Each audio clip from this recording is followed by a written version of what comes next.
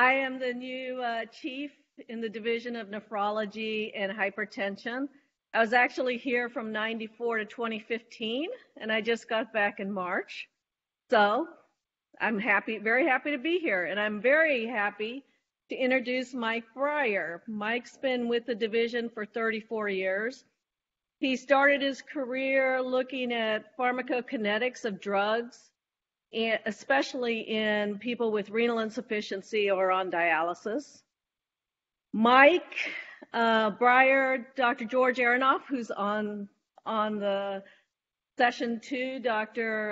Alfred Jacobs, and Dr. Gawida have taken that knowledge a step further. They have been able to dose erythropoietin in populations using neural networks and artificial intelligence.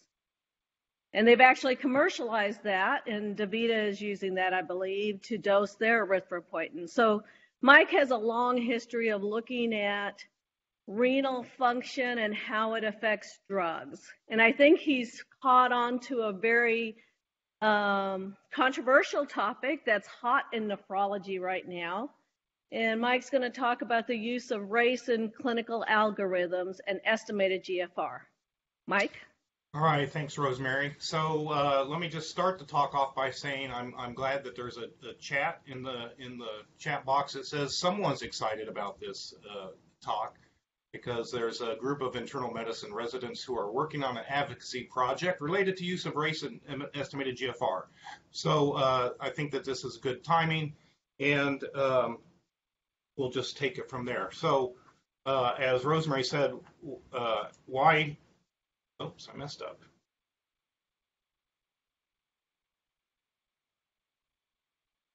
Okay.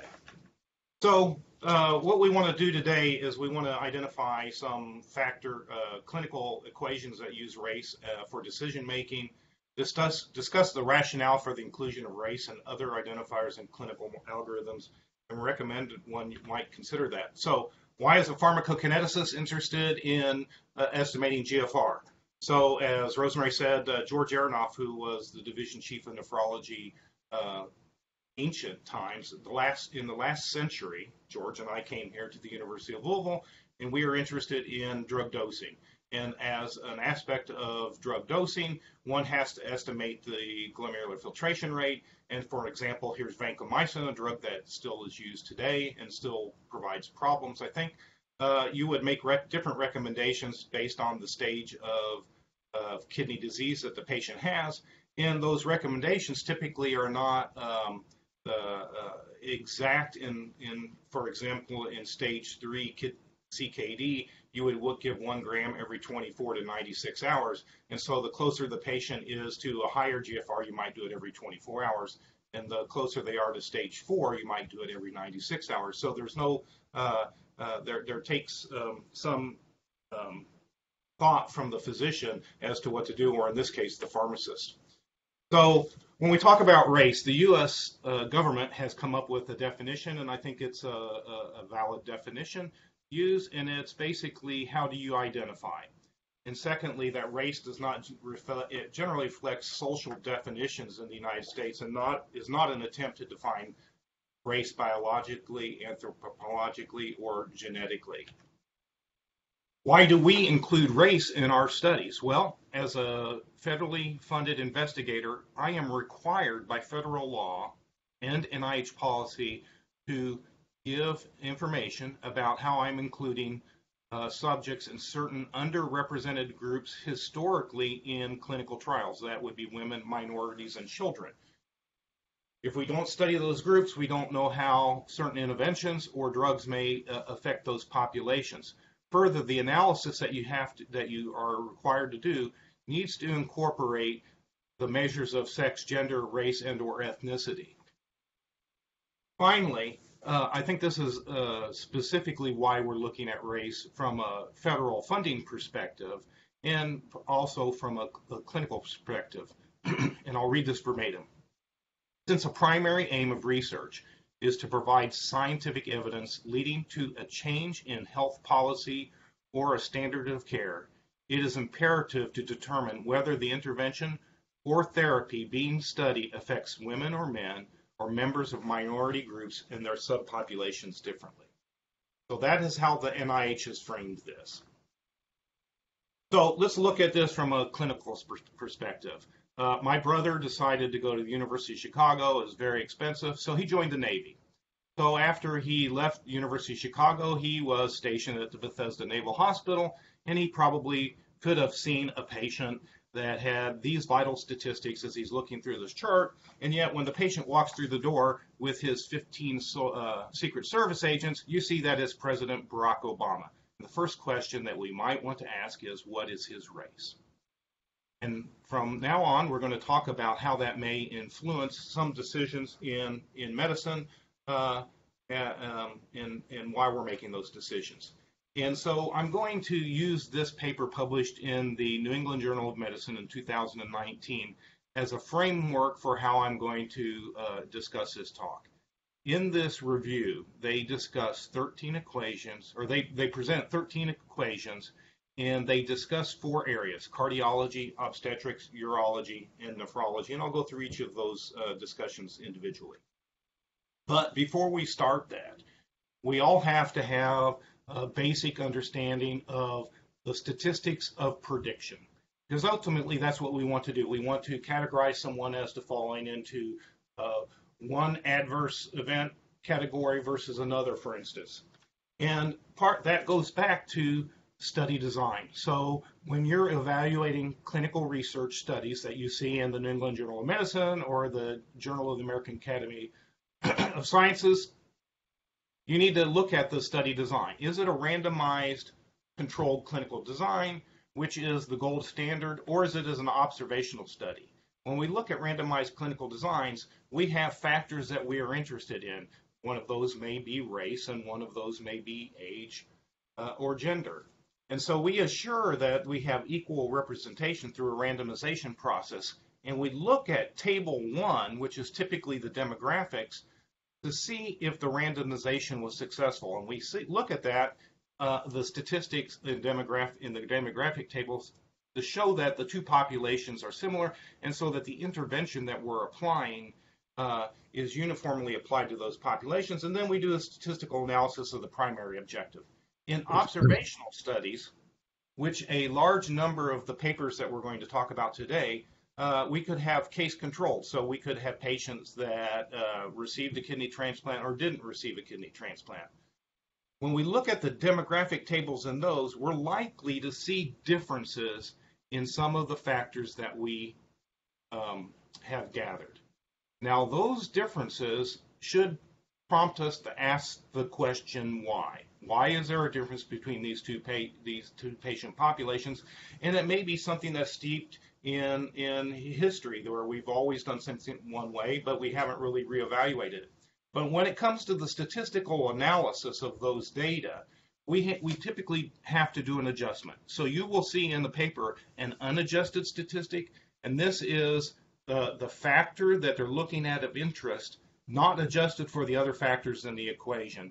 And then the adjusted.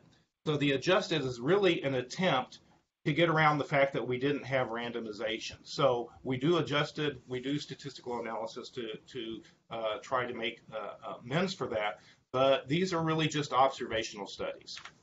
So here's some data, and it's data that we have in our dialysis unit. So we're looking at the hemoglobin concentration related to the erythropoietin dose, and if one looks at this and does a statistical analysis, one might conclude that increasing erythropoietin dose leads to decreased hemoglobin concentration, and we know that there's probably something wrong with that. So we have to ask the question, why does the data look like this? And when we asked that question, and we looked at where individual patients lay within that distribution, we saw that we had about 5 groups of individuals that had extreme hypo-response and extreme hyper-response. And so we see the expected dose-response curves in these populations, but by looking at the data unadjusted, we might reach the wrong conclusion. So the next thing that I want to talk about is how do we determine if a predictor is a good predictor or not. And that typically is presented to the reader using this term, a receiver operating characteristics curve, or an ROC curve. And it's a graphic display that shows true positive rate versus false positive rate, where the area under the curve, if it's equal to 1, means that the test is perfectly sensitive and perfectly specific. But if the number is more towards the value of 0.5, it's just like looking at the patient and tossing the coin and determining what their outcome would be. So as an example of that, here's how we looked at a panel of cytokines in a pediatric patient population to predict steroid-sensitive patients. So in collaboration with the people at University of Ohio, we have this cytokine panel, and we know if the patient was steroid sensitive or resistant. And so this just shows the model building process where we had started with about 13 cytokines, and we created a model with that using logistic regression, using a term called backward elimination. So it looks at each one of these cytokines and it determines which one's the least important and removes it, then tests the model to see if the model changed statistically or not. And we follow through that process until we reach the final model. And as you can see, as we do that, we can see that the ROC curve actually falls, but as the model becomes more statistically important or parsimonious, that means that some of these other cytokines really are just fitting error and not fitting the actual signal. As I mentioned before, we can have univariate statistics. So this is the different cytokines that predict steroid sensitivity. And then these are just the different models as we combine those together to look at them. And so this is going to be very similar to the process that we used by Levy when he determined the EGFR equation that's currently used called CKD-EPI. So that's the reason I present that, to go through the rationale and how those data are determined. So in mathematical terms, we have the two terms bias and precision. And so you can think of that as you're going to the target range and you're taking your bow and arrow out and you're shooting and you get a nice tight cluster. That means that it's very precise, but it's biased. It means you're always aiming high and to the right. Once again, we can still have bias of aiming high and to the right, but it's imprecise. We're all over the place. An unbiased and precise evaluation has this tendency where we have everything clustered around the center, but then we can also have an unbiased measure, but imprecise. And I think the estimating equations for glomerular filtration rate probably fall more into this category than to this category, and that's a problem that needs to be addressed. Now, there's a difference between something being statistically significant and clinically significant. So I could be walking down the street and in the middle of a Three Stooges show, and there's a group walking by and a piano is falling on them, and I could say this is a 1945 era grand piano falling at 9.8 meters squared, and your family should move expeditiously, when what I really need to say is look out. So sometimes we will find things and we'll be very precise, and we can be precise when we have large data sets of 100,000 people, but you have to judge whether that difference found in the statistical model is significant to your patient population. So now let's go back to the review article, and the first item that they talked about was in cardiology, and it's the American Heart Association Get With The Guidelines Heart Failure Risk Score, published by Peterson.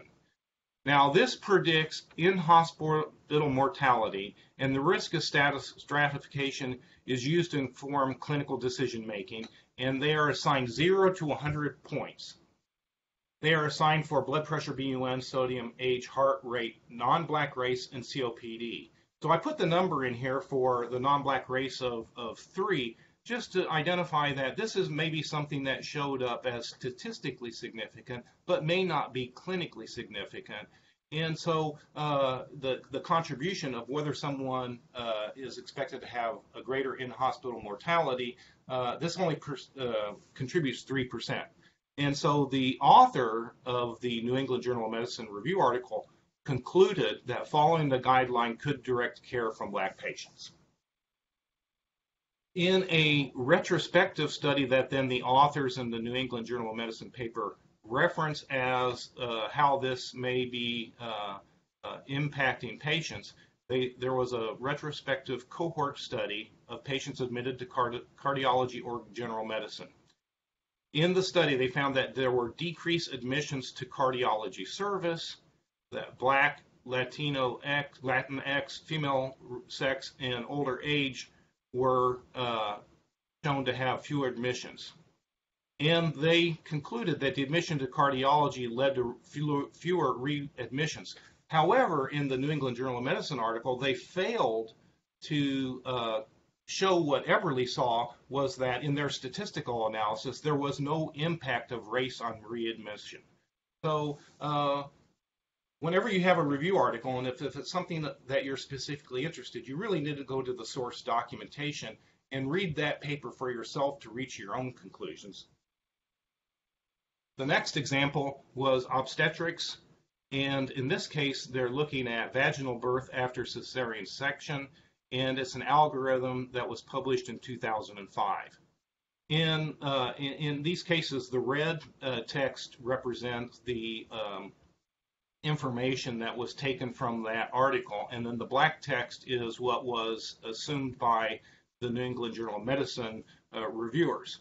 And so what they did, remember when I talked about the demographic table, table 1, for an observational study like this, we might expect that there would be differences between the two groups. And so the authors pulled that information out, or the reviewers pulled that information out and showed us in this paper that by the demographics in table 1, African American and Hispanics had lower rate of success, but also that the success was higher for marital status and insurance, and they said that it wasn't used in the algorithm. However, if you further read the article, the 2005 article, the authors concluded that the following risk factors, previous obstetric history, required induction, and maternal BMI, were the factors that they thought were most associated with whether or not you could have a successful trial of labor in an individual that had a prior cesarean section. So once again, I think you have to read some of this for yourself to reach your own conclusions. The next example that is somewhat related to nephrology is the Stone score. And so this Stone score was published in 2014, and it was used to predict using a number of identifiers whether or not the patient had a stone. In this case, non-black race was assigned a 3 out of 13. So in this case, race plays a more significant role than it did in the cardiology one. And when we look at the statistics that were used using that ROC number, we see that logistic regression by itself has an AUC of 0.86. The Stone score has an AUC of 0.82. In validation, so they did an actual validation. They had another set of data that they then applied the Stone score to, and it had a 0.79. So they followed all the proper statistical techniques. They came up with a score, and they validated it within their own population. There was then, in 2016, an external validation of that score where they compared the Stone score to physicians, which is an important comparison to make, and they saw that the Stone score performed better than physicians, but they concluded that it lacks sufficient accuracy to defer CT scan. And then in a further review in the American Journal of Nephrology, they also pointed out that this study might be regional in nature. And so the bottom line on this, if you read all the information, get a CT in everybody that has flank pain, regardless of their race. So now let's go to nephrology. This is the area in which I exist, and have been over time number of equations that estimate the glomerular filtration rate. The algorithm, as used in our hospital and across the nation, results in higher estimated GFR values for anyone identified as Black race. Historically, this has been explained that Blacks have more muscle mass than whites, and that really results in higher serum creatinines.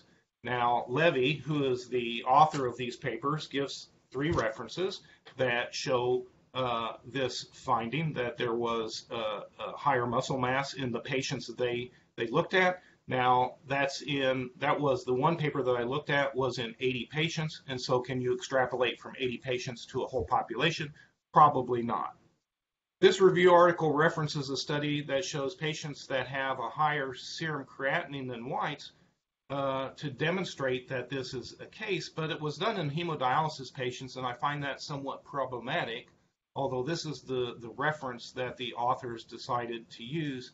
And they conclude that because of this overestimation, or this estimate that is higher in Black patients to whites, that it may defer referral to specialty care. So fortunately, in the nephrology community, we have this database called the USRDS, which is the United States Renal Data Systems. And every year they have an annual report.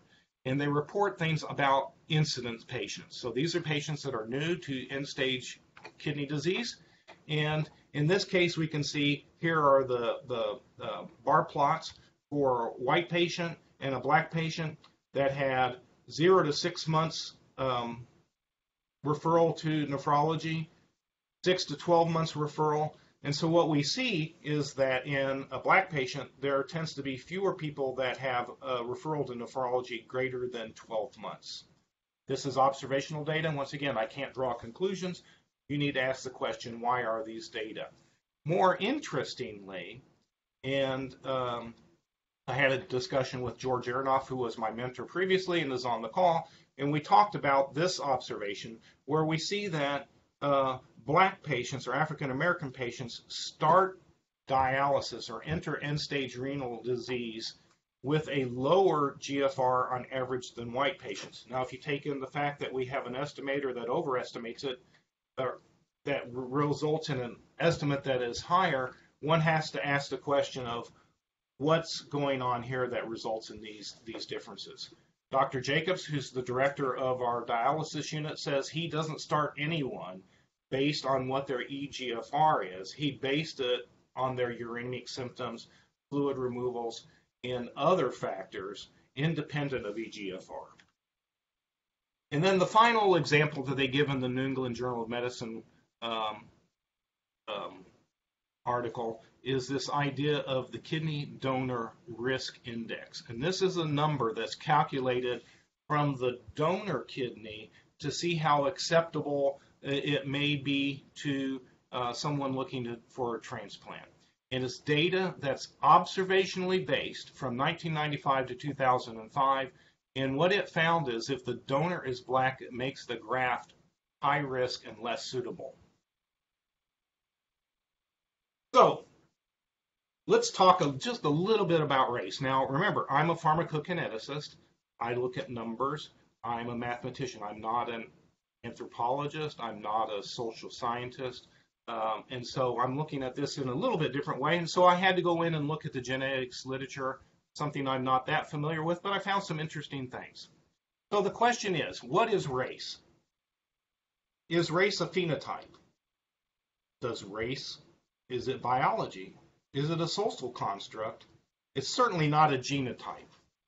So if we were to go into everybody, we could genotype them and we could categorize them in that way. And 99.9% of the human genome is identical. It's just that one base pair out of 1,000 that makes us different. It's just that we have 3 billion base pairs that we need to look at. So can we group peoples based on their genetic code? And the answer is yes. In this Science publication, which I found very interesting, they looked at 1,300 nuclear microsatellites in the DNA of individuals from 121 African populations 4 African American populations, 60 non-African populations, and they took all 1,300 of those markers and they did what's called a principal component analysis. A principal component analysis takes those 1,300 markers and tries to combine them in unique number of ways to reduce us from 1,300 to a lower number that we can then use to make predictions on.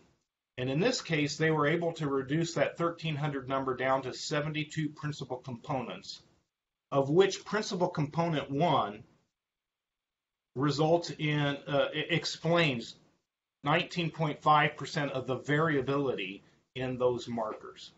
And as you can see here, we have those markers, those principal components from the global community and from Africa specifically. And as you can see, there is some good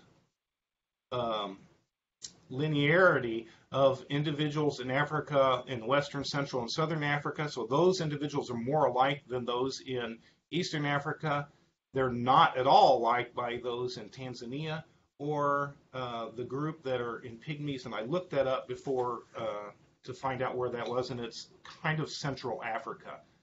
But what we see in the population through the world, we have the sub-Saharan Africans and African Americans. So African Americans track well with sub-Saharan Africans, and this makes complete sense, and we'll see that on the next slide, where we look at a marker of disease in nephrology that was discovered maybe 10 years ago called ApoL1.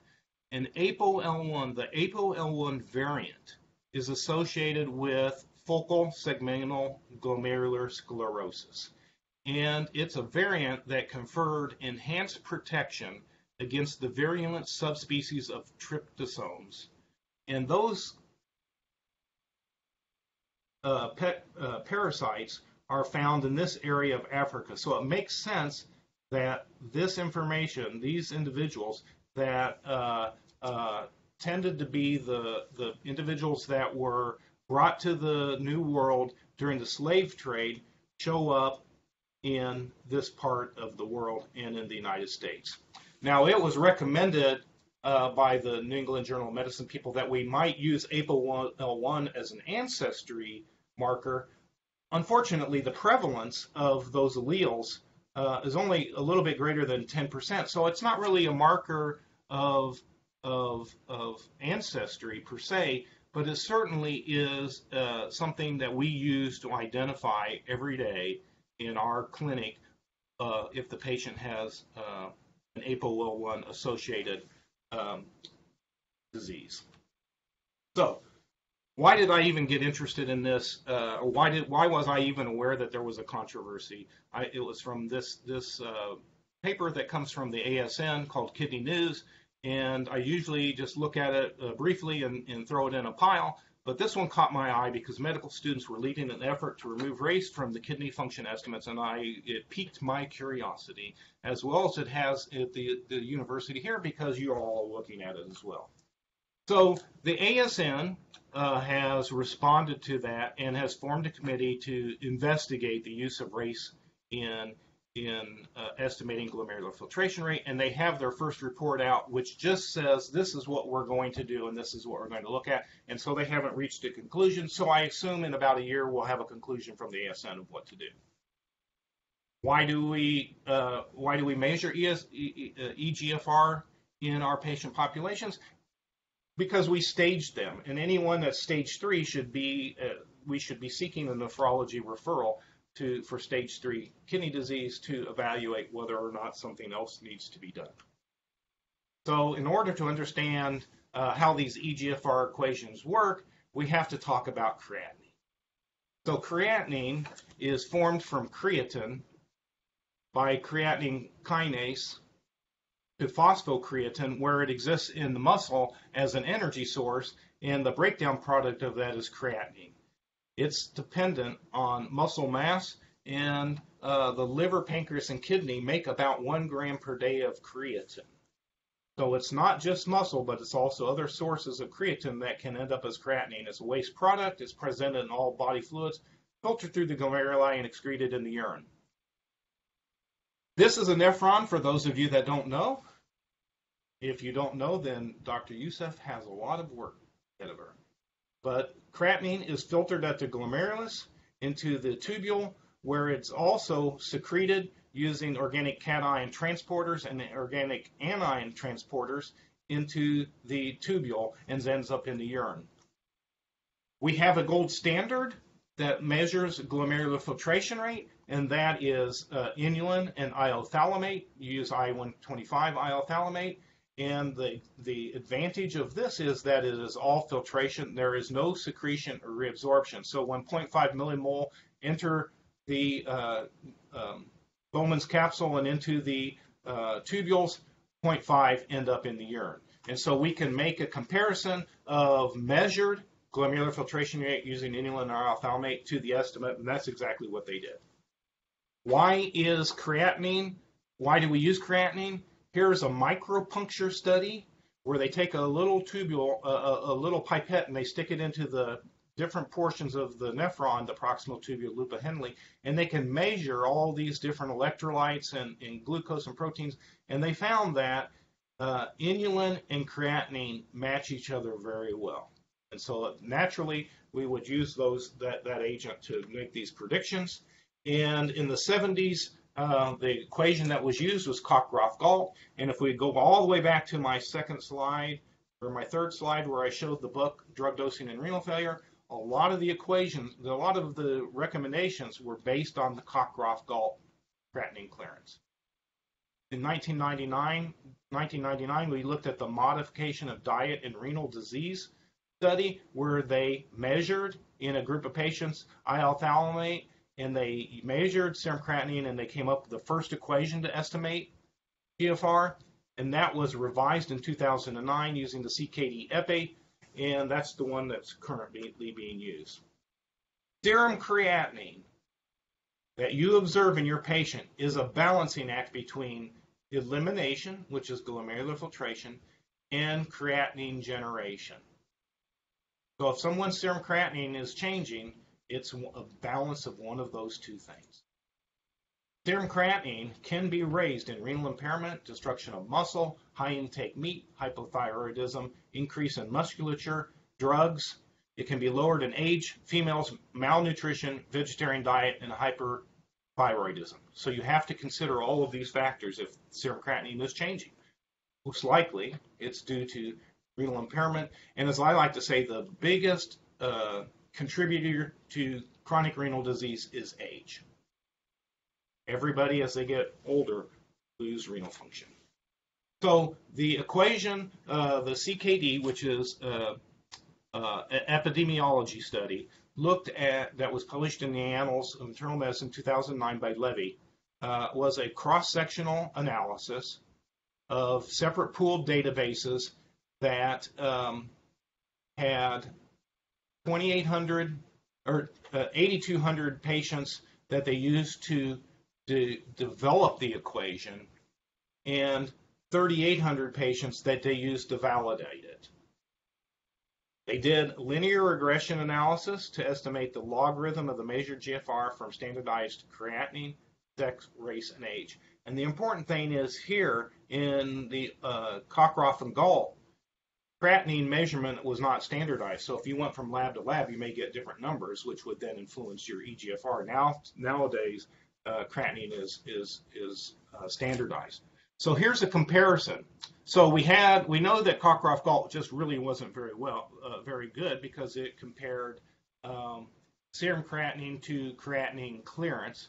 MDRD was the next, was Gen 2 of that equation, and then CKD epi was generation 3. And we can see here, when we talk about bias and precision, you can see that the MDRD was biased because it didn't really include a lot of people that had a measurement of a GFR greater than 60, and therefore it was poorly identified in those ranges. They introduced to me this term P30. And P30 is a measure of how good a diagnostic marker is. And P30, it means the percent of the estimates within 30% of the measured. And so this is kind of a rule of thumb for something. If it needs to be, you need to have a P30 of 90%. And as you can see, in this case, when we move from the MDRD study and all groups, we're increasing that. So we're actually doing a better and better job of predicting. And from a statistical, scientific standpoint, these equations are valid given the data that they were derived from. However, you can see here, this is the estimated GFR versus the measured minus the estimated GFR. And so this is the line, the regression line, when you take into consideration age, gender, and race. You can see that it is less biased than the MDRD for underestimating. And but what you need to take away is the fact that there is somewhat of a lack of precision. And so I draw on here some lines. So this blue line is an estimated of 30, an estimated of 60. This is plus 15 mils per minute. This is minus 15 mils per minute. So when we're at 30, most of the data exists between plus or minus 15. When we're at 60, most of the data exists between plus and minus 30, or actually maybe a little better than that. But as you can see, precision is a problem. So the authors of the CKD-EPI equation concluded that single equation won't work in all populations. It was developed using pools of different study populations. Some findings may be study effects. There are few patients greater than 70, and the higher level of GFR patients is not representative of the general population. So by design, the studies were looking at patients that had CKD, and so if you don't have CKD, you wouldn't have been in the study, therefore the equations might be poor there. There are incomplete data sets on diabetes immunosuppression. It does not overcome serum creatinine as a filtration marker, and all equations should be used in caution. In a review of this in Nature Review, these authors reviewed 70 studies on looking at estimated GFR versus measured GFR, and found persistence of substantial errors in all GFR estimating formula, suggesting that the problem lies with serum creatinine and cystatin C. I haven't mentioned cystatin C because cystatin C doesn't really bring a whole lot of information to the table, and so we could have a completely different discussion about that. They propose, they say that the P30 is not a good estimate, and they propose a P10. When we look at the CKD-EPI equation as it's applied to other races, here are the groups in the United States that were evaluated, and you can see here that for black patients with a GFR estimated greater than 90, it's woefully inadequate. Once again, that might be expected because there was very little representation in the data that was used to create the equation in that group of individuals. Where it completely fails is in different populations. So this was in the United States. It does not at all extrapolate to the population in Japan or South Africa. So you cannot use the CKD-EPI in those populations. Now, I was going to ask a question at the beginning and I forgot. Raise your hand. I can't see you. If you think we should remove race from estimation of GFR. And this is Andrew Levy telling us what will happen if we use the CKD-EPI equation and we just remove race altogether for the African American populations that were in the study.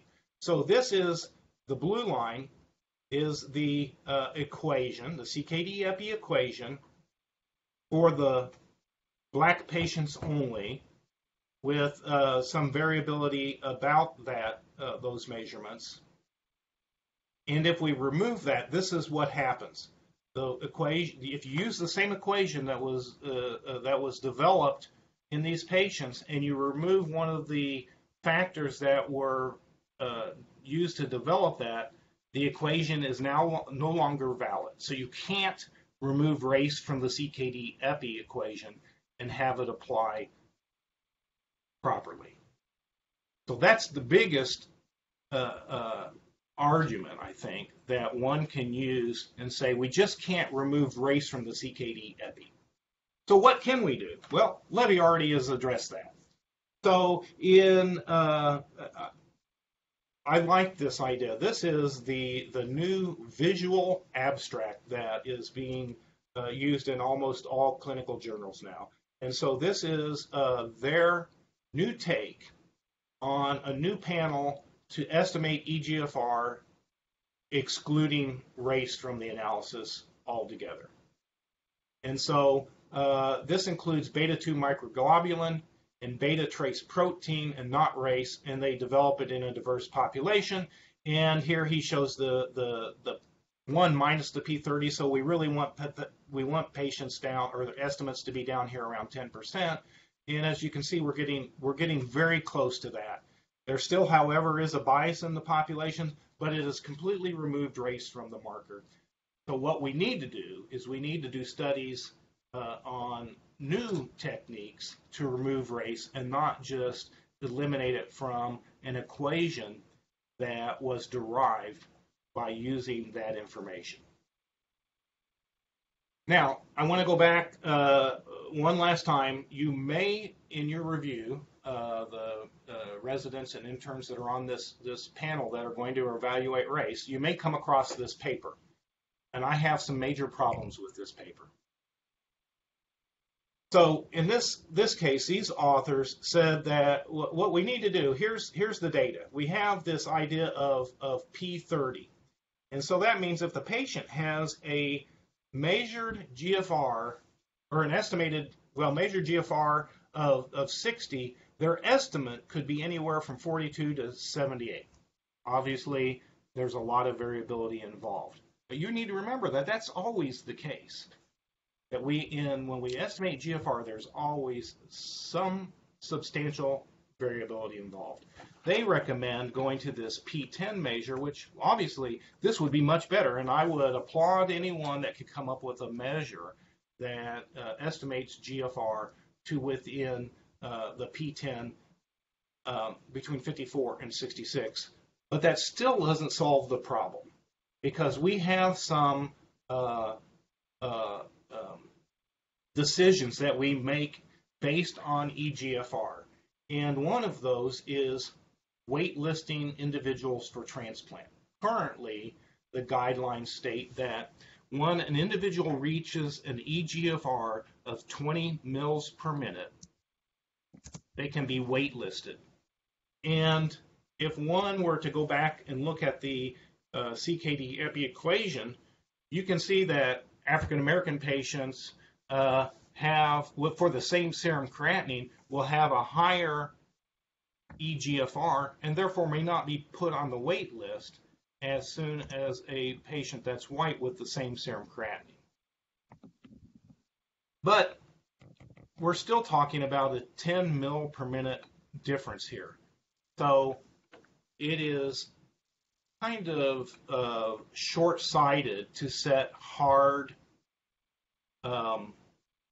goals of like 20 mils per minute. And in fact, there's a paper that you may review that shows that the preferred listing should be that African Americans should be placed on the list at 25 and Caucasians or white patients at 20, because two patients, an African American patient and a Caucasian patient that have a GFR of 20, typically the African American patient will reach ESRD quicker than that same white patient. So there are problems. They need to be addressed. A hard coding of an eGFR of 20 probably needs to be reevaluated. So this is the one diagram that I put at the very beginning. I put in that plot of erythropoietin dose and hemoglobin, because when we looked at that, we may have reached a conclusion that giving more erythropoietin leads to lower hemoglobin. There's the same problem with this data that this author is showing. These are all the estimated the serum creatinines for measured GFRs across this population, and we don't know if there's any which group or which populations show. So what they're trying to make the point here is at a serum creatinine of 1.5, your measured GFR can be anywhere from 30 to 90, and we know that that's true on the surface. But if we start looking at let's say that we really did know what someone's muscle mass was, and we corrected for the true muscle mass difference, we would get subpopulations in this. So this is true in the population at whole, but it may not be true in your one patient.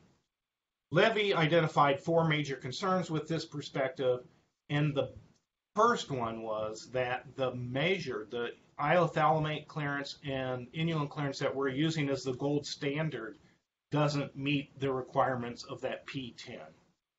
So day-to-day differences in GFR collection problems. There's residual variability in the measured GFR that doesn't allow us to reach the level of significance of this individual. So in the end, you have 3 patients in your clinic, and they all have a serum creatinine of 1.2.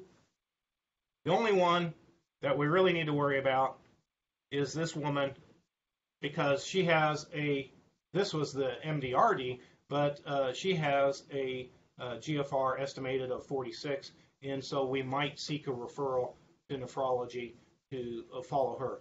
But certainly what you need to do is you can't rely just on one estimate of GFR. You have to follow the patient serially through time and look at how rapidly their renal function is decreasing, and then refer them to specialty care if it's falling rapidly. If they're maintaining their GFR year to year to year, you can probably follow them. But if they're decreasing, then you probably need to refer them to subspecialty. So in the one paper by Sue, who looked at serum creatinine in patients on dialysis that we talked about earlier, in his discussion, he had a good summary of black race in nephrology. And I just pulled this information from him. So African Americans or black race are overrepresented in the ESKD population. Prevalence of mild to moderate CKD is roughly equivalent between race, and so we need to really focus in on those patients that have more severe form and start making decisions there. Black race is more likely to progress to ESKD. They're less likely to receive a kidney transplant. They fare far worse after transplantation. Lower overall risk for death in ESKD despite worse risk factors. So what we see is black race has a survival advantage once they reach ESKD. They have more adverse social economic factors. They have a higher prevalence of anemia. They have fewer arterial venous fistulas, which is the gold standard for dialysis access, and they have a lower dose of dialysis. So race is important to nephrology. We know, and our physicians in the nephrology division know all of this information, and they take that into consideration when they evaluate each patient. As George Aronoff has taught me, over and over again. I consider myself a population pharmacokineticist, but he tells me over and again that, Mike, I don't treat a population, I treat individual patients. So you have to make decisions on all of this information, on eGFR, on your specific patient, and see whether or not they fit within the guidelines of whether to use that information. So in conclusion, bias is the systemic deviation from truth, and the estimating equations have improved on removing bias. I'm not talking about racial bias, I'm talking about mathematical bias. And in all measures of using these estimating equations, bias has decreased. Precision, however, is the accuracy of the prediction, and I haven't seen much increase in precision, and there's likely not to be much increase in precision. The estimating equations minimize the variance in the relationship between the estimated GFR and the measured GFR using age, race, sex, estimates of body size, and cystatin C if you use the CKD epi cystatin C equation. The equations are not explanatory. The biggest complaint that I saw in reviewing this is that we have an equation, but it doesn't explain why these things occur. That happens all the time in medicine. We see, we develop a database, we look at it, we ask a question of it of why. The equation is the part that prompts us to ask, why is this different? It's up to us to do the research to determine why that is.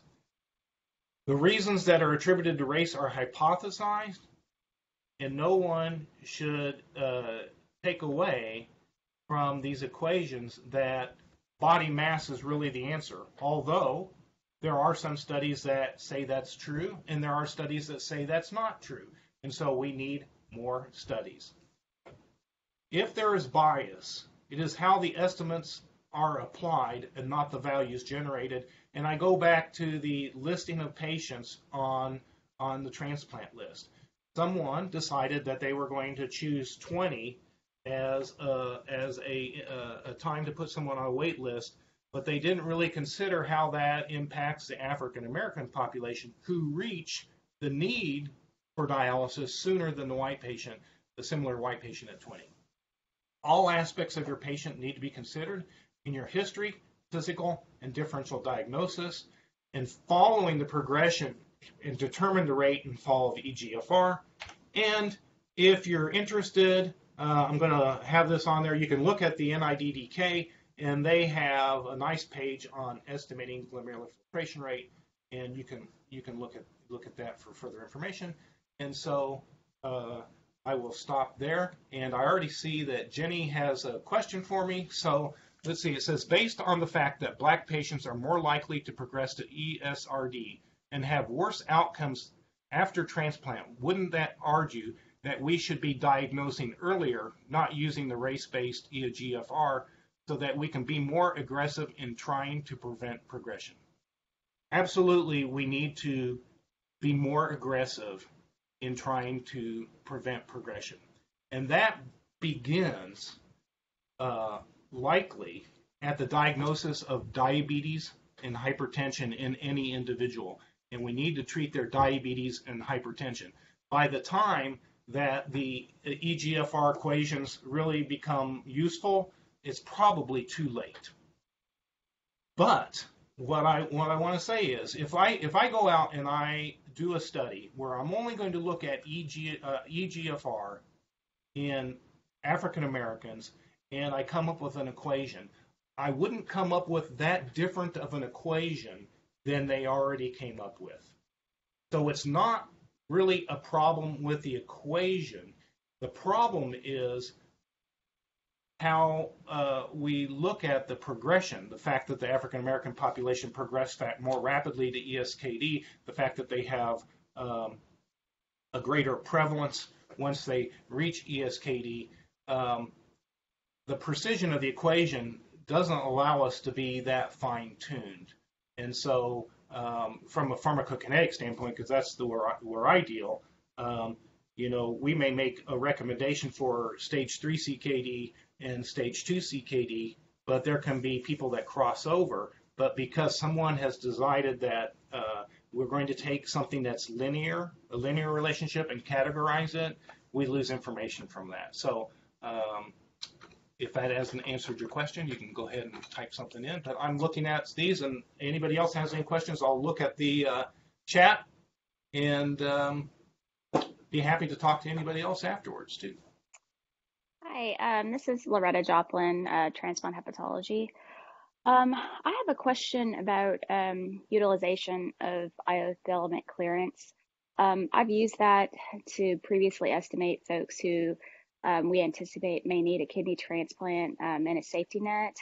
And I found that it appears to perform better than serum creatinine. Women have lower muscle mass, and so they're going to be disadvantaged. And men have worsening sarcopenia during cirrhosis, and so relatively they have lower creatinine despite their worsening overall functional status. So can you speak to iothalamic clearance and how we could use that in the future? Absolutely. You're exactly right. And one of the things that when I was going through this talk 15 times before, one of the things that I wanted to say is if you really need to know something about their glomerular filtration rate, you need to do an iothalamic clearance if it's that important. And I told Jacobs that I needed to find out what the code is at University Hospital order that, because that's exactly what you need to do. And there are new options coming out at the university, Indiana University. One of the nephrologists there has come up with even a better method that doesn't have all of the methodology associated with it to measuring measuring GFR. So yes, iothalamate is an excellent one to use, but remember also the variability. Today you may have somebody that gives if you did iothalamate today, it may be 30, tomorrow it may be 35. Using the part about waitlisting patients for kidney transplant, if somebody's 19, they get waitlisted. If they're 22, they don't get wait. So there's inherent variability, but you're absolutely right to do what you've done. Hey, Mike, this is Hitar Dave. Can I comment? Sure. Yeah. Hi, everyone. This is Hitar Dave. I'm one of the transplant nephrologists here. So a couple of things about. So yes, iothalamate is a much better way to test GFR, and we have tried to get this testing done for donor evaluation. The issue is that again, it's we use it so sparingly or sporadically, and it's I think the radiology has to order in a batch, and if you don't use it within a certain time frame, it kind of goes to waste and it's expensive.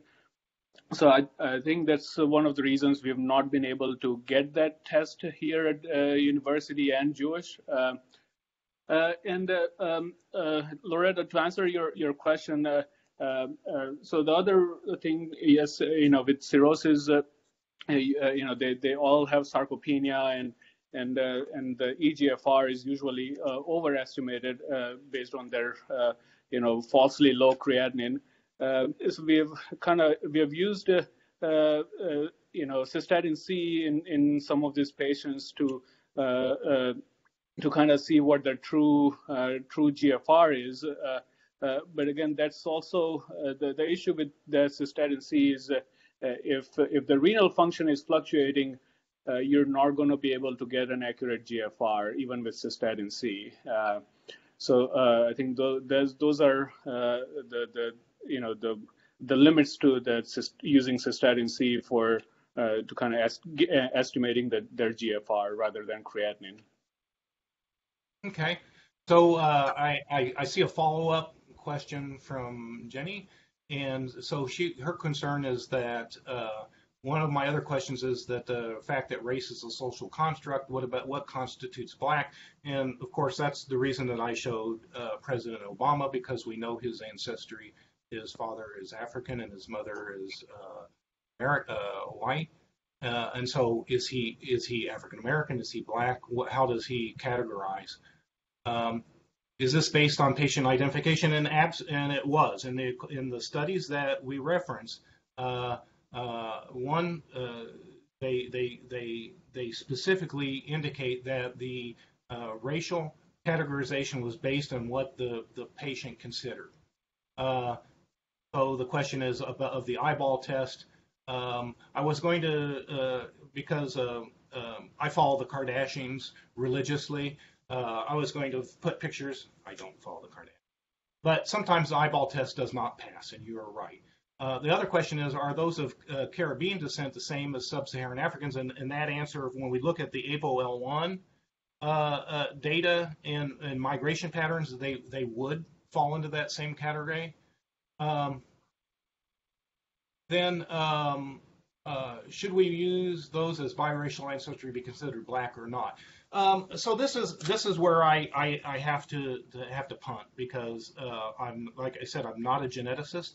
But the important thing is, the interesting thing is, when I looked at things, individuals from Africa have the greatest genetic diversity.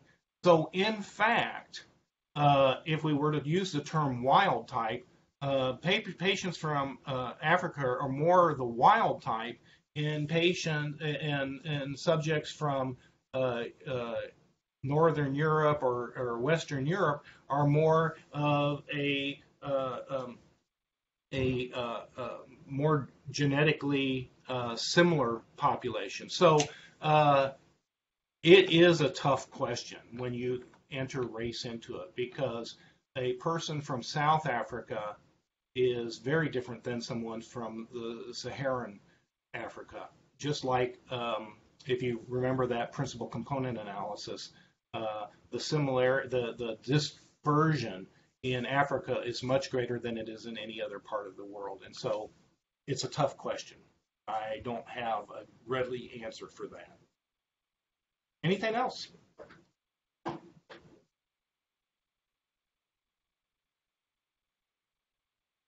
All right. Yeah, I was going to say, if anybody has you have a last chance here. If you want to, you can type something in the chat area. If you want to unmute your mic and ask a quick question, go ahead. Yeah, the final comment was that the way that it's applied, the buy that we're playing is based on the physician. They will be the ones using.